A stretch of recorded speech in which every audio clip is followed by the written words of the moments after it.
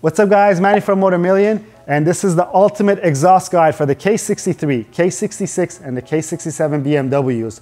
So that's 2020 or newer S1000RR, 2021 or newer M1000RR, 2022 or newer S1000R, and the 2020 or newer M1000R, guys. And these model years that I'm talking about the US model years. Europe has slightly different model years. I think they're 1 year behind in terms of the model years, but I'm not going to go into that. And I'm going to answer some of the frequently asked questions about the exhaust systems and some stuff that goes along with it for these bikes that I mentioned, because I think it's going to be some good information out there. And if you still have any questions, you could always ask one of our team members. We'll be more than happy to answer to you guys. Let's get into it quick. First question first. Do I need a servo eliminator when I install an exhaust system on these bikes? When you install a slip-on on these bikes, you do not need a servo eliminator.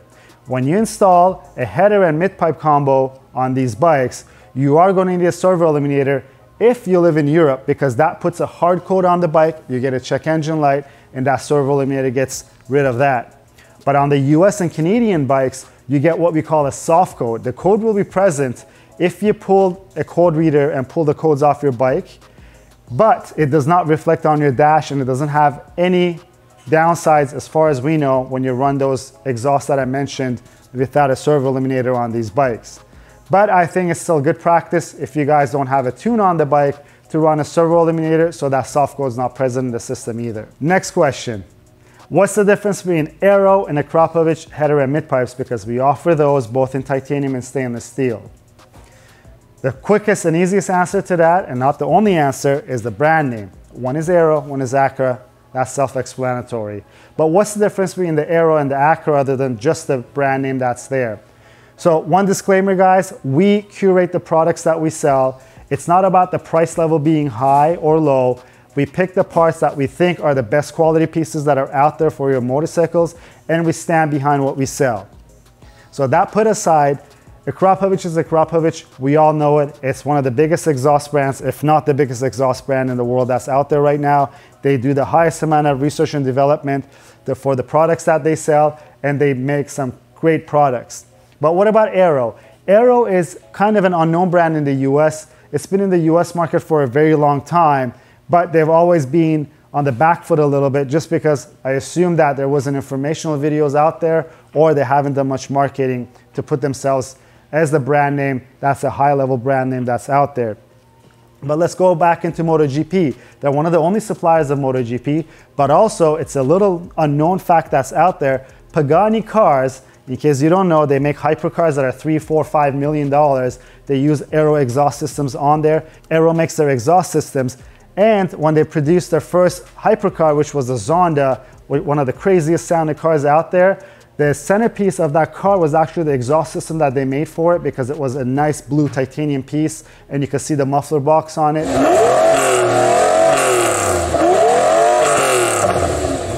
That was made by Aero for them, and currently all of Pagani's lineup uses Aero exhaust systems. They have a nice big Aero logo because they're one of their technical partners. So that being said, that gives the credibility that we want from a manufacturer, but also when we test their products, they've always held up there with Akrapovic, so that's the difference. And one other difference in terms of the header and mid pipes are the routing of the exhaust pipes, right? So exhaust systems are not just a bunch of pipes that are bent. There's a lot of research and development that goes behind it. And if you run an Akrapovic, it's not like it's going to be a different exit that comes out of the bike. It's just there's small changes between the Aero and the Akrapovic, that they have their own ways that they've produced these exhaust systems from their experience to give you the best product that they can.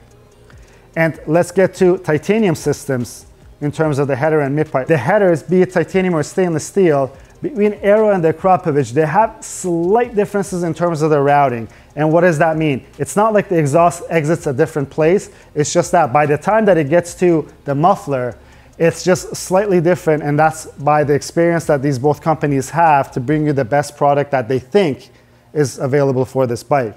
And in terms of the titanium header and mid pipes that are out there, the difference is the Aero is slightly lighter than the Akrapovic, and both of them are titanium in that case. Both were blue, just as you see, and that's what some people look out for. And that brings me to our next question: what is the difference between stainless and titanium?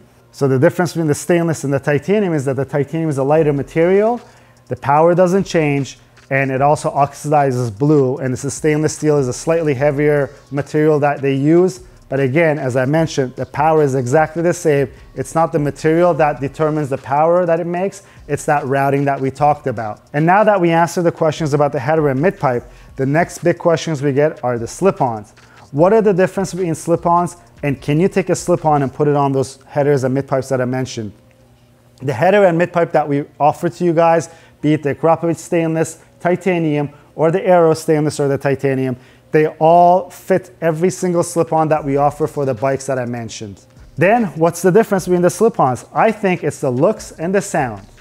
If you want a very loud exhaust system, I think I would just go with the SC Project slip-on, made it to one of those headers that I mentioned.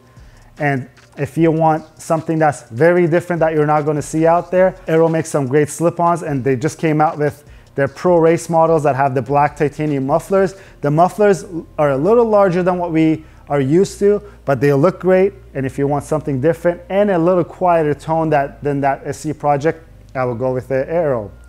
And if you want to stick to the Akrapovic name brand, because I think most people buy the Akrapovic because there's a big name brand behind it.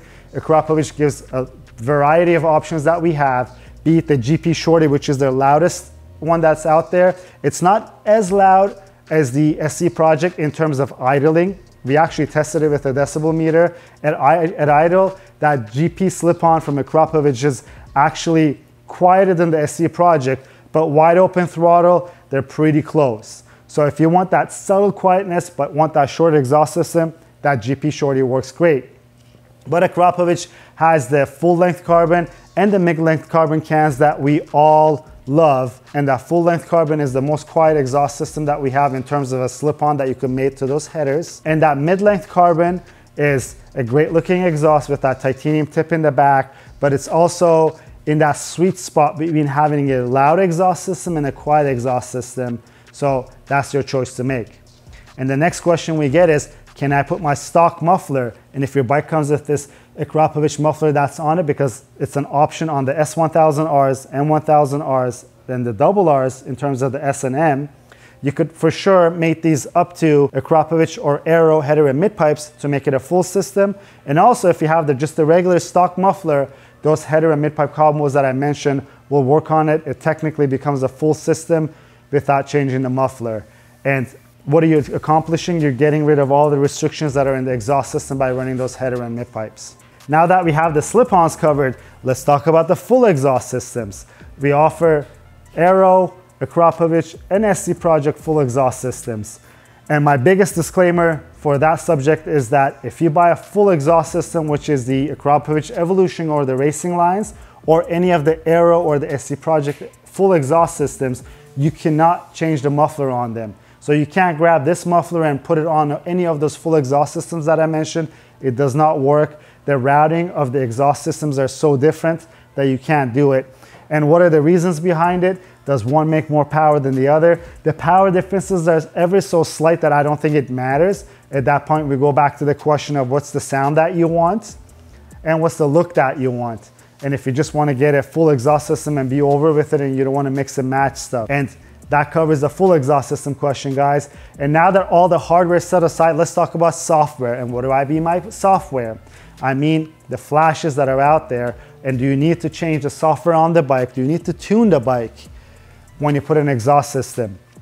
We built the Motomillion brand name by giving you guys the relevant information that you guys need and also being overly honest with what we offer to you guys. And my honest opinion is, do you need a tune? No, you don't. Your bike is not going to put a check engine light, as I mentioned. You could run a servo buddy. And over the years, I have yet to see a bike being damaged by running an exhaust system without a tune on the bike. But I don't recommend running without a tune. Why? Because these bikes are so heavily restricted that stage 1 flash from brand tuning does wonders.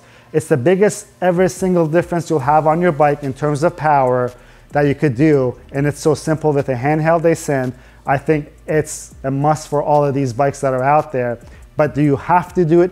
You don't have to do it. And also, one subject that it hasn't really been talked about is that stage 1 flash. Even if you run the stock exhaust on your bike, it changes the way that this flapper valve works on your bike, and that way the bike instantly gets louder. It's not as loud as running a slip-on, or it's not as loud as running a full exhaust system, but there is a notable difference that's out there. But I think if you're getting an exhaust system for your bike, I would really recommend the stage 1 flash. And let's get to the stage flashes, right? There's stage 1 and stage 2.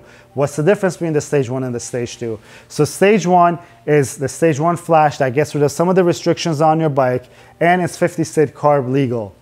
And stage 2 is the most optimized tune that they have. And my honest opinion to that is that if you're just riding on the street, if you're not racing for money or doing anything competitive, the stage 1 is the best option that's out there. And you don't have to do any of the extended mods like the flapper deletes or the IAT relocations to run the stage 1. So the bike is easily returnable to stock with just that handheld. Stage 2 gives you the option of running those additional mods, which are further hardware changes. So if you ever want to turn the bike back to stock, some of the stuff requires to take off quite a bit of stuff off the bike, and that also is the reversibility that's different between stage 1 and stage 2. But if you're somebody who wants the optimum power and you're competitive and you're racing for money or anything like that, obviously stage 2 is the way to go.